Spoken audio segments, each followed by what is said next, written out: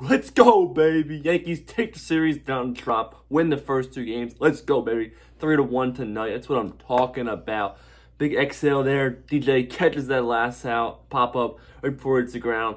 Thank God. Just thank God. Caught it. Obviously, he kind of lost it, whatever, but thank God he caught it. Chapman shuts the door down.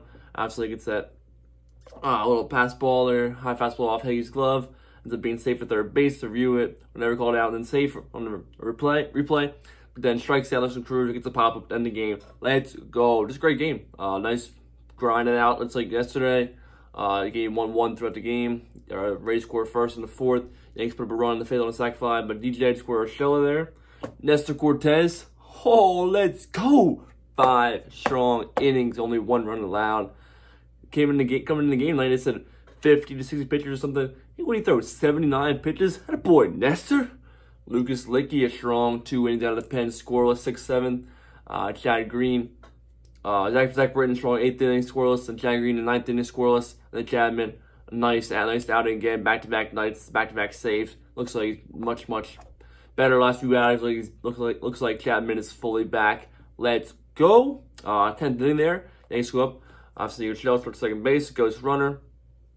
Greg Allen gets hit by the pitch. Then Judge, baby, comes up clutch. Obviously, Judge not starting today. Just said he had to go through some medical tests, whatever that means, but he ended up being ready to go. Few minutes into the game after the first at missed, comes back, 2 strikeouts.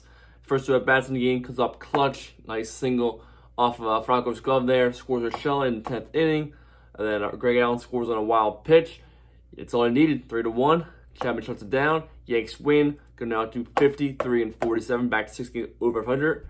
Let's go. And you know what's even better?